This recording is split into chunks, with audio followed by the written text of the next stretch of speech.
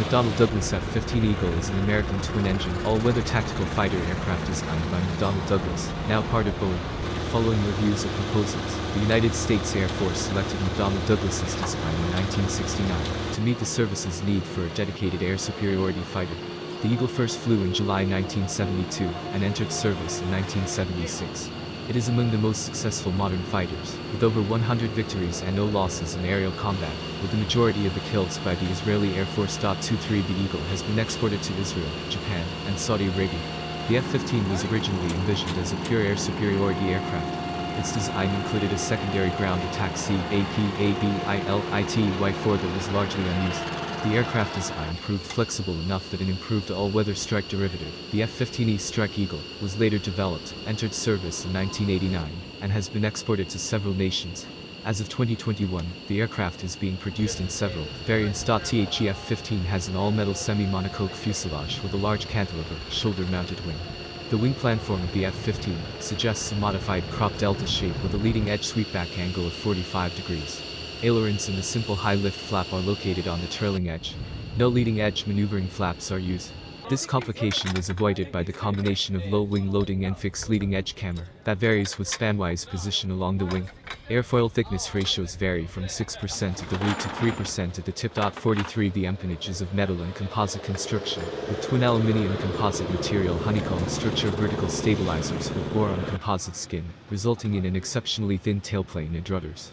Composite horizontal all-moving tails outboard of the vertical stabilizers move independently to provide roll control and some flight maneuvers. The F-15 has a spine-mounted air brake and retractable tricycle landing gear. It is powered by two Pratt & Whitney F100 axial compressor turbofan engines with afterburners, mounted side by side in the fuselage, and fed by rectangular inlets with variable intake ramps. The cockpit is mounted high in the forward fuselage, with a one-piece windscreen and large canopy for increased visibility, and a 360 degrees field of view for the pilot. The airframe began to incorporate advanced superplastically formed titanium components in the 1980s. The F-15's maneuverability is derived from low wing loading, weight-to-wing area ratio, with a high thrust-to-weight ratio, enabling the aircraft to turn tidally without losing airspeed. The F-15 can climb to 30,000 feet, 9,100 meters, in around 60 seconds. At certain speeds, the dynamic thrust output of the dual engines is greater than the aircraft's combat weight and drag, so it has the ability to accelerate vertically. The weapons and flight control systems are designed so that one person can safely and effectively perform air-to-air combat. 44 The A and C models are single-seat variants. These were the main air superiority versions produced. B and D models add a second seat behind the pilot for training. E models use the second seat for a weapons systems officer.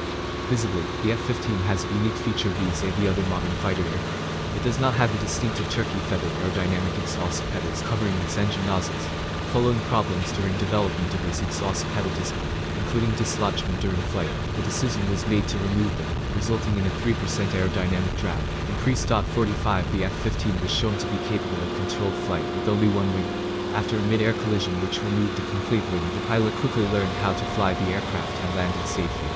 Subsequent wind tunnel tests on the one-wing model confirmed that controllable flight was only possible within a very limited speed range of plus 20 knots, an angle of attack variation of plus 20 degrees.